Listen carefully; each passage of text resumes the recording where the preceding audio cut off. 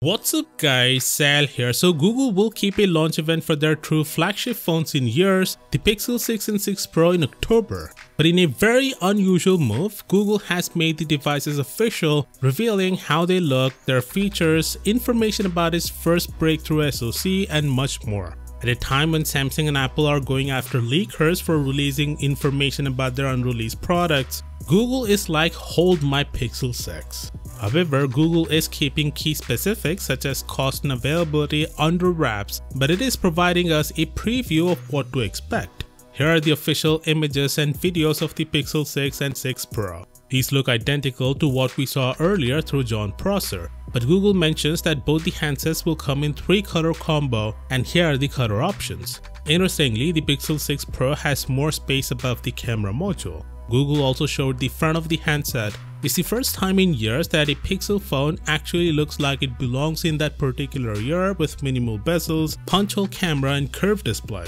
The Pixel 6, however, will have a flat display and some chunkier bezels all around. The highlighting feature of the Pixel 6 is its processor or system on chip, and Google is officially calling it Tensor. Sundar Pichai said they've been working on this chip for 4 years and is finally ready for prime time. Basically, he said that the main goal of this chipset isn't to offer more clock speeds, gigahertz, and all of that stuff, but to integrate Google's most advanced AI and machine learning features to unlock dedicated experience for Pixel users. He said Tensor will enable more useful experiences such as improved voice recognition that consumes half the battery with real-time translation and voice typing, and improved face detection to enhance blurry photos in low-light conditions. Basically, with Tensor chipset, Google wants to shift the focus away from gigahertz and towards artificial intelligence and machine learning in phones, which are areas where Google of course has a significant edge.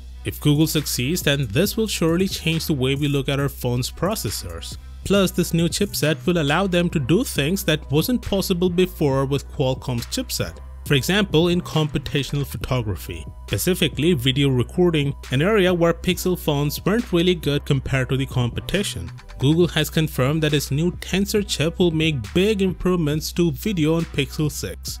Google created a demo film for the Pixel 6 to show how it compares to the Pixel 5 and the iPhone 12 Pro Max. The video consisted of a simple beach pan with the sun setting, and according to The Verge, who had the privilege to see it live, the Pixel 6 took the best video, maintaining the natural white balance throughout compared to the iPhone 12 Pro Max, which artificially brightened the shadows too much. Compared to the Pixel 5, it was not even a contest. Google explained how they are doing this is by applying HDRnet to every single frame of the video like they do with their photos, and the Tensor chip made this possible. Moving on, Google also shared some camera details. The firm hasn't specified a specific sensor, and it hasn't revealed details like megapixels, aperture size, but it's a significant camera improvement, so significant that Google isn't trying to disguise it with the design. They said the improved sensors and lenses are now too big to fit into the traditional square, so they went with the camera bar.